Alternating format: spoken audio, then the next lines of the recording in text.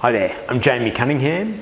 This video is all about how to create systems that actually get followed. So if you're in the position where you either just know you need better systems, or you need to organize your systems, or you've got systems but they're not being followed, I think you're going to love this video. We're going to walk through some things that you can implement immediately, and odds are they're going to cost you absolutely nothing. So let's dive into it. Okay, here we are at the computer and we're using a tool called Trello. Quick shout out to the team at Trello, guys. Fantastic tool, love your work, thank you.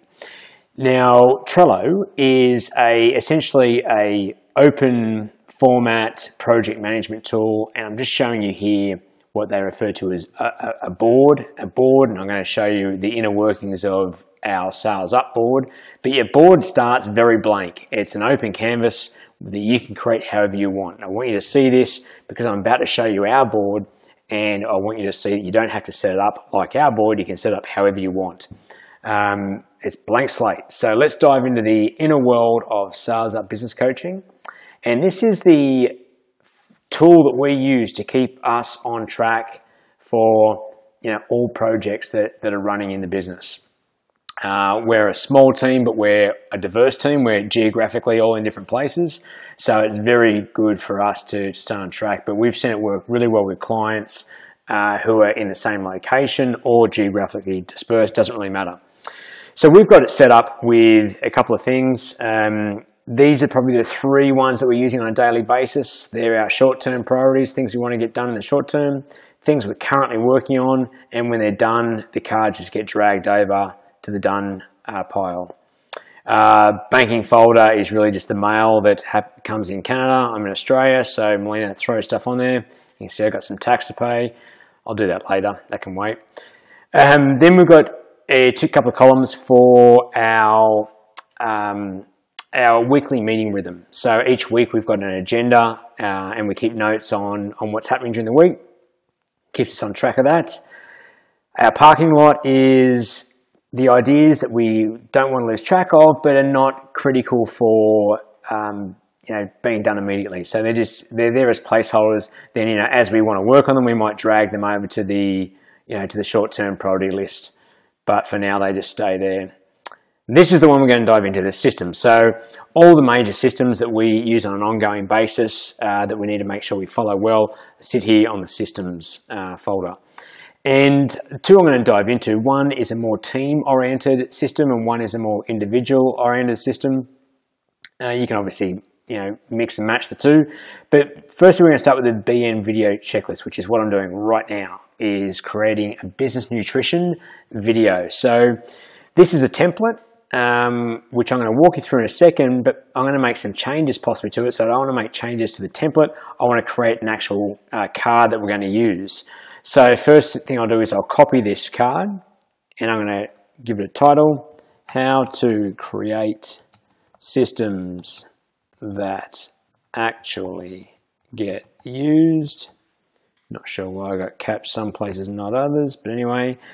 And we're going to copy that to the doing list, and let's put it in position 1 and create a card. So what that did is it left my template in place, and it put a card over here in the doing. You can see it now has a title. So in a card, you can put attachments. It could be a picture. You can see we've got a picture on this one. It could be documents. It could be links to an Evernote file, whatever it might be. There's all sorts of options.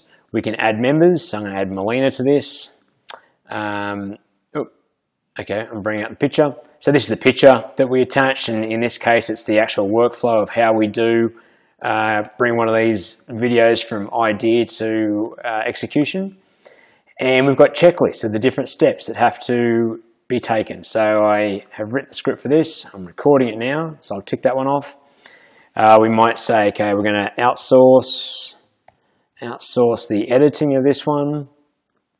Melina's going to do the thumbnail, and you can make notes as you like to this and tick them off.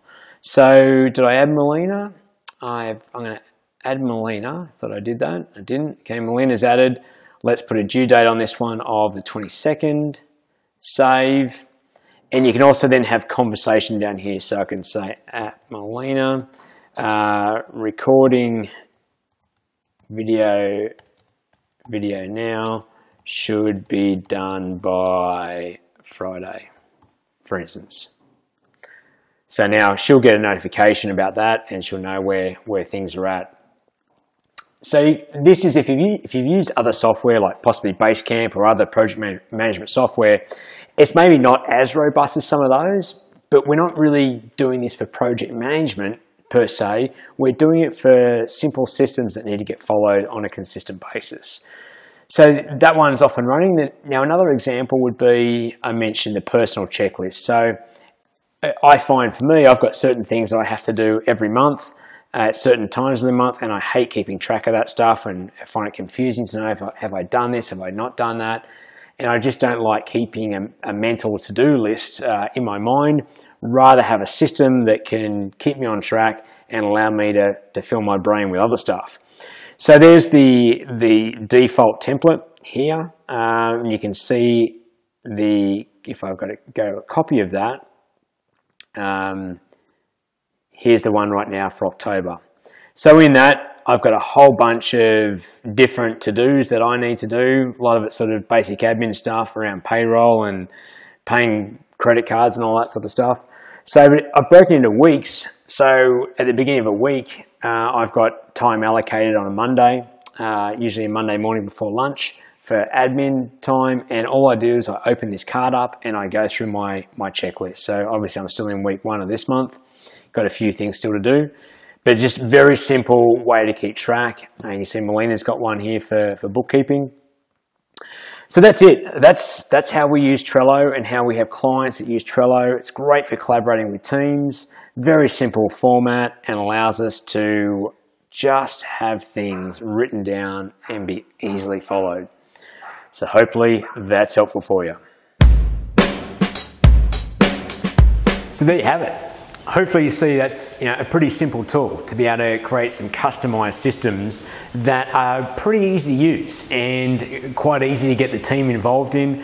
And as I described, it's something that we find and our clients find that it's actually a tool that people want to use and makes things a lot easier. So if you're not sure where to start, we've actually developed a checklist, an overview checklist on the general systems within a business. You can download a copy of that just below there. That can get you started, or you might already have some systems in mind that you can apply this to immediately. Either way, I hope this has been valuable for you and welcome you to put comments or questions below. We can help you out there where we can. And remember to subscribe to our YouTube channel and you'll get notified as new videos come out. Thanks for watching and have fun with it.